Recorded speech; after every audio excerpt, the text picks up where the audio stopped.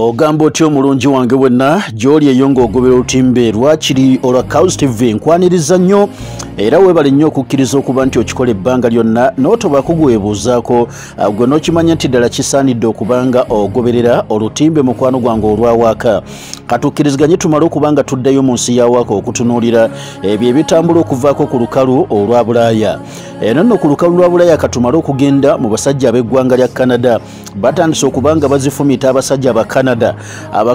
Abakanada bano batandise okubanga beeyoleka nnyo engeri gye bavuddeyo kati okuwagira obunazi sebo nawo kati gufuuse mulimu lwe badde bakikola kunyiiza musajja mu Russia nti walumba Ukraine to denazify that country nti omalewo obunazi kati ffe katukulage nti no twagala nnyo obunazi nga bakikola mu kusomoza naye amawanga agasitusa okutwalaganya omu Canada mubaddemu aba Poland mubaddemu ab'eggwanga erya Belarus mubaddemu ab'eggwanga erya Israeli Abamerika nabo bavuddeyo sebo n'abalala bunazi naye nga kino kye bakola kugamba bannabulaaya abakulembeze basajja bagezi naye waliwo kati batandise okubanga bakolanga baana bato waliwo ebyekyana ekituufu enna bye twakolanga by the way kankuwa ekyokulabirako kyawana e Kampala okimanyi nti abasajja aba NRM time yatuuka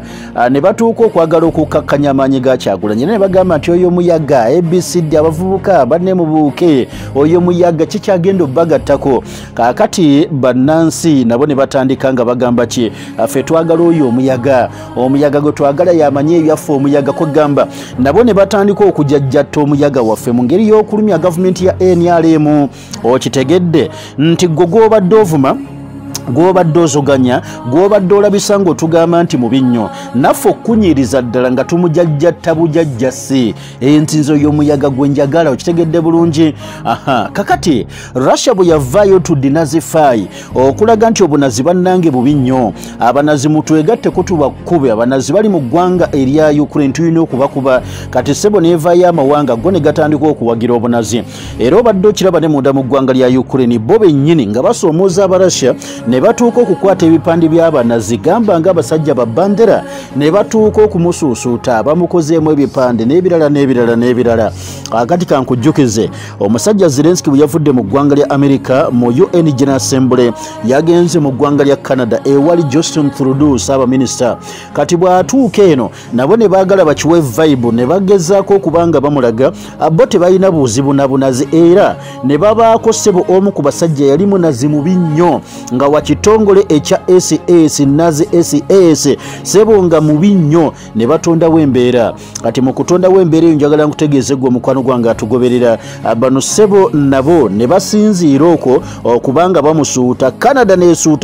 nesuuta kaakati bwesuuta omunazi ono amawanga ne gagamba bayi tuli kuki wano ne Canada neetandise okubanga ekola ebyekyana ekito kaakati namawanga gavuddeyo gambalira Canada bamugamba bino byokola nga mulowooza nti mulaga support bannaffe aba Ukraine tosobola lunaku lwa leero okutulaga nti nno koni mulungi nnyo olw'okuba nti nno okooye Museveni bw'okoowa Museveni toyinza kutulaga nti koni mulungi nnyo eyasalanga emimwa gy'abantu n'ennyindo n'aziggyako n'abatta n'akwata abakyala kati otulaga koni mulungi kubanga okooye Museveni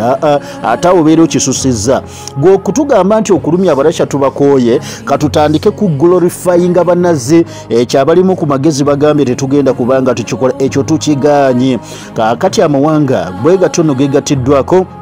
amawanga amalala Israeli yavuddeyo egamba basajja aba Canada mulina okwetonda bwe mba temwetonze mutunnyonnyole kyekyabakozesezza ekyo ajjukira nti Hitler yatugumbula abayudaaya abasoba obukadde obuna yabatta tayagala kumanya naye nga baali banazi abatugumbula abayudaaya kyova olaba nti buyudaaya evaayo buli lwogezaako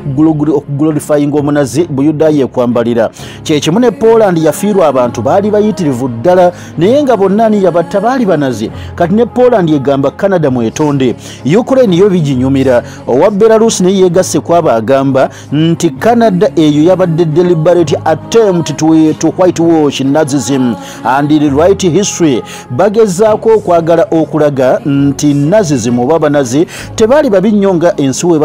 balowooza mu bufunze bano bagamba nti Canada eruubirira okwagala okudisensi nti obunazi tebwali na mutawana bw'amaanyi therefore tubwagale kaakati bannaffe ab'eggwanga erya Belarus nabo Akazito abavuddeyo ku demanding an official apology from Ottawa. Basajja mu abe Canada mwetonde ne bagamba praising a Ukrainian man who served in Adolf Hitler's Waffen-SS forces during World War II as a hero was not an accident. Temulowooza nti kabadde kabenje era temulowooza nti bakikoze tebakigenderedde. Kati yoli omusajja gwe bayita bande abamuta Stepan Bandera yali munnansi wa Ukraine nga akolera banazi. Ye musajja gwotegedde bano kwegamba abanazi abakoliranga Hitler naye olw'okuba nti baali bannansi ba Ukraine ate nga Canada yeetaaga okulaga Zelensky nti ffe tubaagala abantu ba Ukraine okuva edda ne balyoka bajja erinnya ly'omusajja yali mubi nnyo kijambiya. Kale no Belarus which lost every third citizen in the Second World War is outraged and deeply offended by footage of honoring a veteran of the S Division in Galicia in the House of Commons of the Canadian Parliament. Nti kitukubye wala nnyo ffe ng'ab'eggwanga lya Belarus okulaba omu ku basajja eyasanjaga abantu bayitirivu nnyo mu nsi yaffe eno ya Belarus n'abatuuse Kaganga olwaleero nga gwe batandise okuba nga bawa ebitiibwa ebitali bya bulijjo mu palamenti y'eggwanga lya Canada. Kale no kankubuulire Yaroslav Hunka myaka 98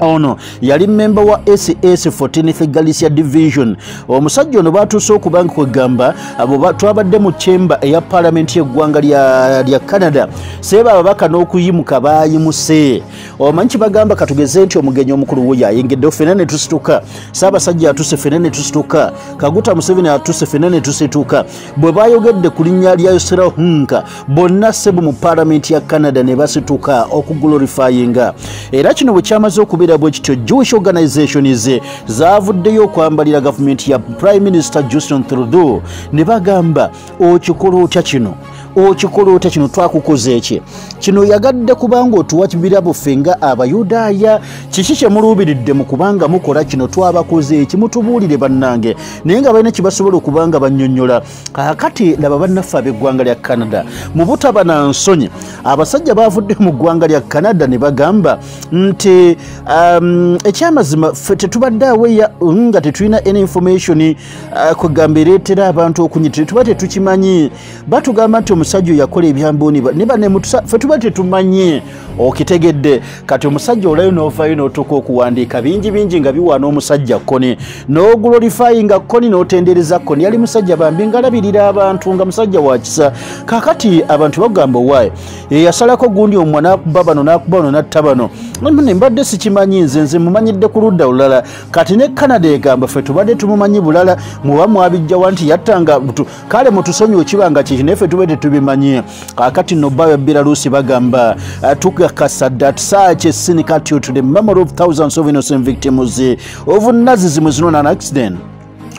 Nti ejjogo erifaananako bwe lityo ne balikola ku lw'okwagala okubanga banyiiza kwegamba n'okuleeta emitafu mu kyenyi ky'abantu abafiirwa baabwe. Tebakugamba nti babadde tebakigenderedde, babadde bakigenderedde. It is a kind of quintessence of the long-standing consistent policy of the authorities of Canada and a number of countries of the collective West to cover up and whitewash Nazi criminals and to deliberately condone attempts to rewrite history. Abo nteekateeka ze bakimanyi olw'okuba bakimanyidde ddala Ukraine gye bajjajjatta olunaku olwaleero ng'ejjudde banazi era nga yennyini kwegamba nayo eglorifying abanazi. Kati bano nkola yaabwe y'okwagala okubanga kwegamba beerabiza ensi amazambi Nazism ge yatuusa ku dduni tebigenda kubanga bisoboka. Yeeyo Canada mukwano gwange nkweyanze okubanga okyatambule ne Kals TV.